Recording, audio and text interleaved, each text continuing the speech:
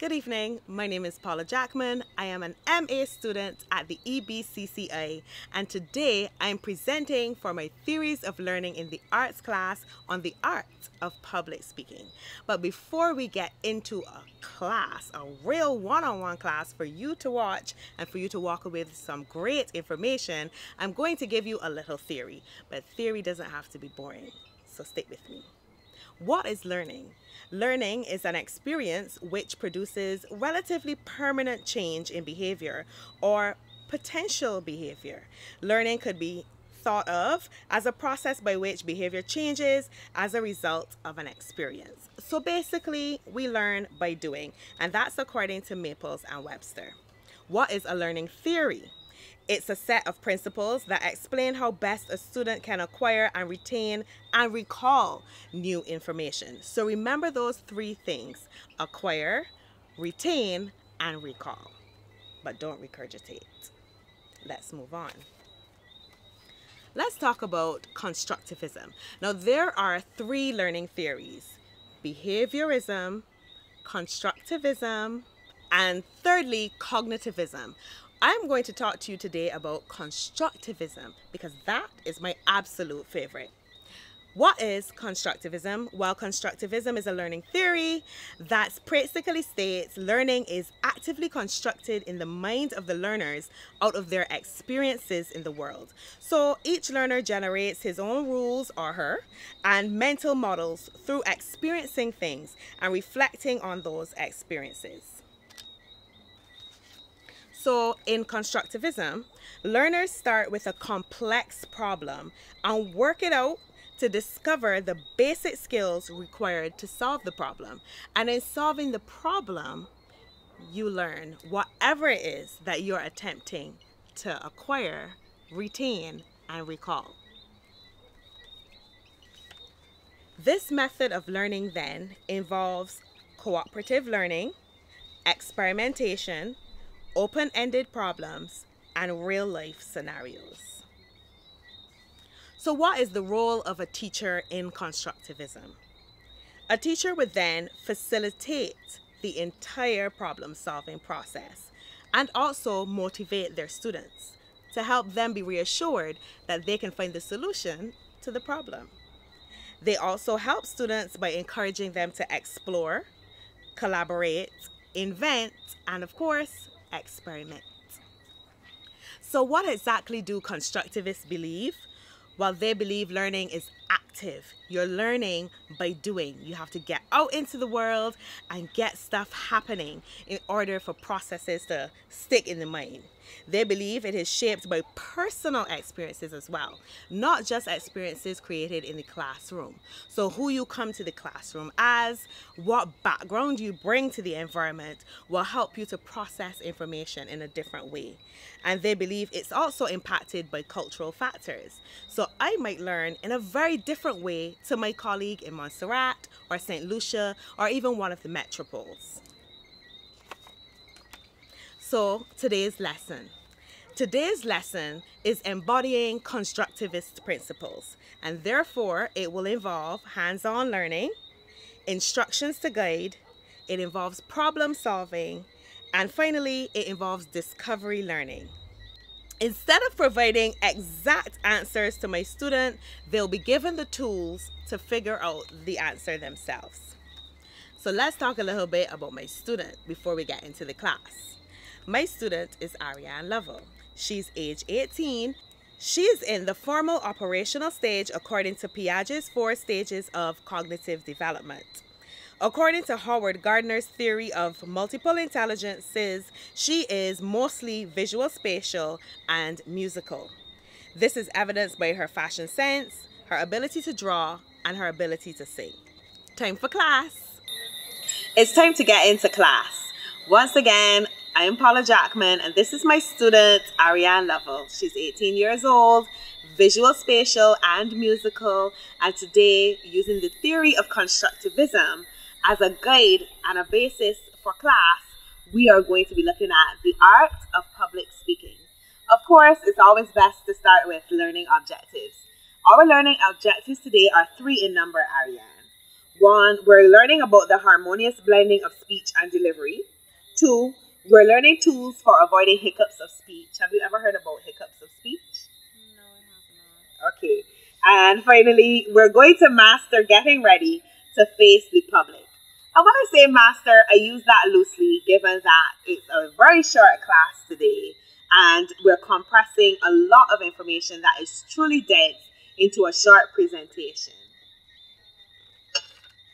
So starting first with our first learning objective, the harmonious blending of speech and delivery. And because we're using the theory of constructivism as a guide, we're going to start with the problem. So Arianne is going to read a paragraph from this textbook that I'm actually using as a guide for today. And it's called Teach Yourself Public Speaking by Dennis Castle and John Wade. Just this paragraph from few to no. Few untrained speakers are ever mindful of speech presentation. That is, the harmonious blending of speech and delivery. Presentation, in other words, meaning your text exactly the right, means giving your text exactly the right treatment, both in timing and demeanor. As you will see in the next chapter on drafting speeches, the subject must be pertinent to the occasion, and obviously you would not prepare an entirely irrelevant script. But even the most appropriate wording can cause nervousness in the first-time speeches, be delivered in entirely the wrong manner, being off-key, like this is understandable, when tensed up by the occasion and the strain of remembering your lines. But no, forewarned, we can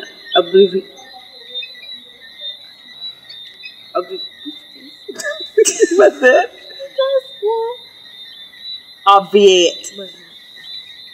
Obviate this fault here and now. Thank you. Okay, so let's critique how that went. First of all, I gave it to her and she had never seen it before. In the art of public speaking, nothing you're saying to the public you should have never seen before. Because as you're figuring it out, just like she was with the word obviate, then you are now trying to get to learn the material instead of being a master of the material and delivering it to your audience. So never find yourself before your audience now figuring it out, or you will experience the challenge that Arianne had. But I didn't give you the material before, so that's not your fault. But let's talk more about pace, rhythm, and timing. One of the reasons that Arianne wouldn't have the right pace, rhythm, or timing with this piece is she doesn't know the material. And that is why you need to have it beforehand if someone is giving it to you, or prepare it beforehand if you're working on it yourself, so that you can know where you need to make pauses for emphasis, where you need to repeat, where you need to pause and look at your audience, and several other techniques. Nerves tend to make us speak very quickly, and others of us, nerves make us speak very slowly. Arianne's pace, to my mind, is actually quite fitting for the material. A slow delivery can also be quite boring. Speak slightly slower than you would in normal conversation and give the words a shade more projection and volume. So as I'm speaking to camera right now, it's not the way that I would if the camera isn't there. I would probably be speaking a lot faster and I wouldn't be pausing for emphasis. Am I right? So ask yourself, how do you speak naturally? If you drawl and speak slowly and tend to be at this pace, then be crisp and pick the pace up. If you tend to race and speak very quickly like this, as several of us do in the Caribbean, then you want to take a moment to pause. Take more breaths in between sentences and cultivate the power of the pause. Remember to check yourself. Mirror work is a great help. And of course, tape yourself. No one likes to tape themselves and hear themselves over again, but taping yourself and watching it can show you lots of things to help you as you go forward. So we've looked at pace, rhythm, and timing. Do you better understand it? You think? Let's have a look now at learning tools for avoiding hiccups of speech.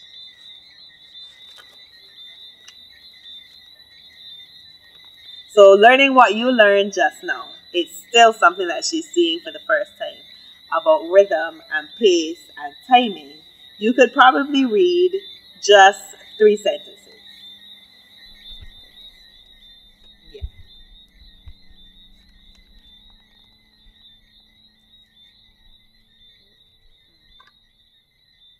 Rarely is even a good speech entirely devoid of the ums and ers of everyday indecision. These hiccups of speech are caused when the brain and the vocal cords suddenly slip a cog and become temporarily out of tune with each other. For a few seconds, they misfire, the brain failing to register sense to the tongue, and smooth is momentarily lost. Okay, that's enough. Do you remember what you read?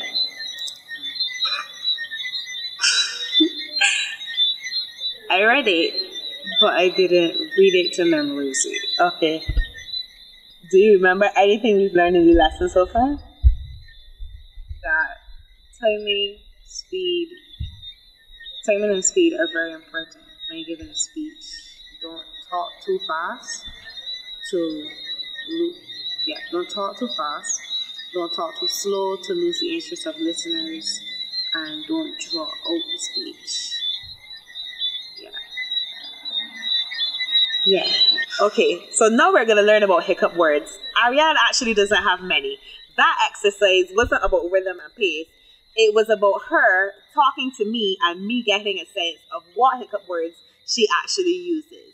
I've heard her use before, but she didn't actually use it just now. And when she was finished and trying to think of what more to say, she said, yeah. You recall saying that? Those are examples of hiccup words. So things like, some people say, well, basically, and people say, all those things are words that you are using while your brain tries to catch up to your mouth. The key is to shut your mouth, actually, and give your brain time to catch up. And one of the most powerful things that you can use, the most powerful tools you can ever utilize, is the power of the pause. You'll find that sometimes it's better to have dead air than crutch words because people stop listening to what you say. So examples, as I said before, are basically, and I remember doing mass communication at Barbados Community College, and my tutor at the time had a bowl, and we all had to put $1 in it every time we used a crutch word. So I was cheap, so I got out of the habit of using crutch words quickly. But for some people, it's not going to happen overnight. Remember these 3 things to help you get over the use of hiccup words. 1, pause to give time for your brain to catch up to your voice. I even did it just now. Did you catch it? 2, silence is more effective than meaningless fillers. So when she was done, she could have simply stopped. But nervousness and a bit of being unsure of self with the camera there especially, she said, yeah. You're kind of looking for reassurance from the person in front of you that they're listening, they're grasping what you're saying. And I completely understand. But if you're doing a bit of public speaking, you're going to need to utilize the power of the pause to make sure you aren't distracting people with what I also call crutch words, but they're called hiccup words.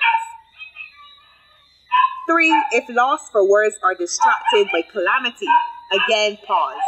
Like I will while this dog continues to bark.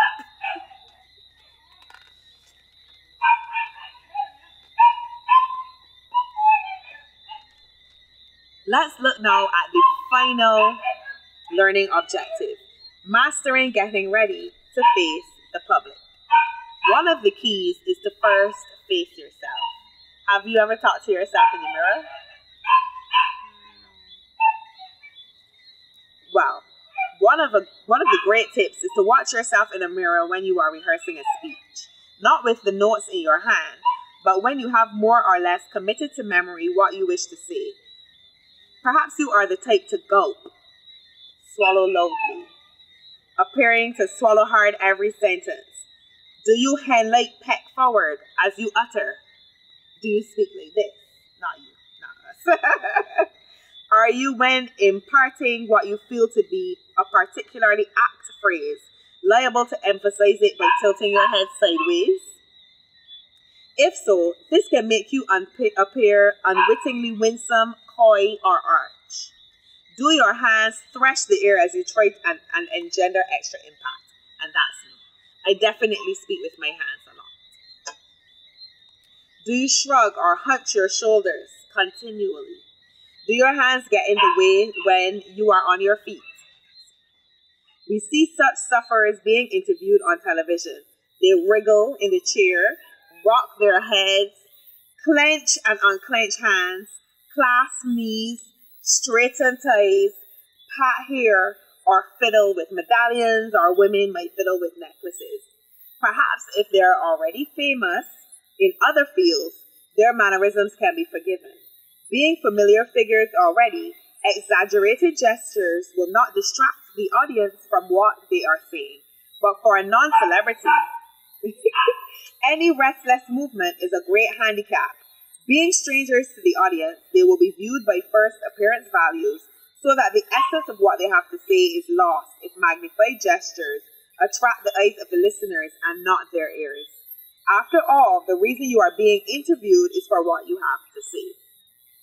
Good speakers remain as still as possible. They use movement so sparingly that when they do make a gesture, it really does usually emphasize a particular point.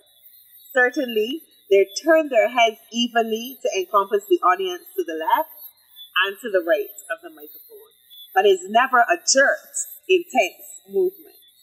Nor do they fix their eyes on the wall opposite and remain like stone statues looking ahead all of the time. They may well use their eyes cleverly to underline phrases, raising or lowering them as the situation under discussion warrants, even to narrowing them for simulated self-bewilderment or widening them for mock surprise. And these are just a few of the tips. But one of the key things to remember is have a look in the mirror and face yourself and see what you do. Are you gesticulating a lot? Use of the hands. Are you very tense? Right now you're sitting forward instead of sitting back in a relaxed way that tells your audience that you are comfortable. Her hands are also clasped. She doesn't like the camera. Remain as still as possible without looking uncomfortable. And use movement sparingly.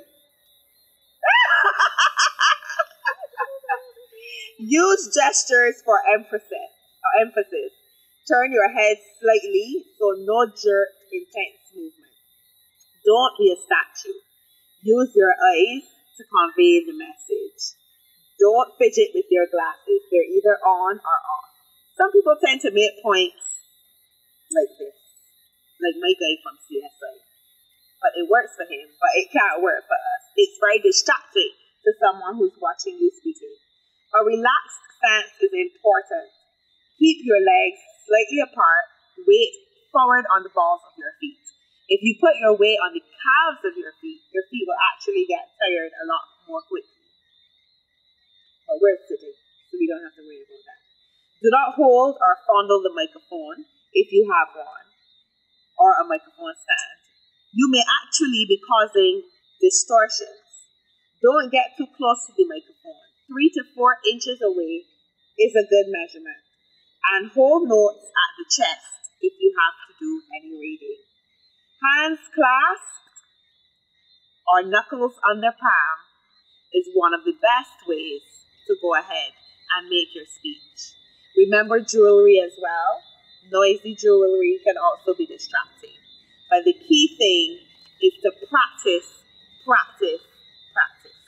So the next time we do this, if I can ever get her back in front of the camera, she'll be much more poised now that she's learned about the harmonious blending of speech and delivery. She's learned tools for avoiding hiccups of speech, and she has learned about mastering getting ready to face the public. So do you feel ready? Yeah. Thank you very much for watching this short video on the art of public speaking by myself, Paula Jackman, and my student for the day, Arianne Lovell. Have a nice day.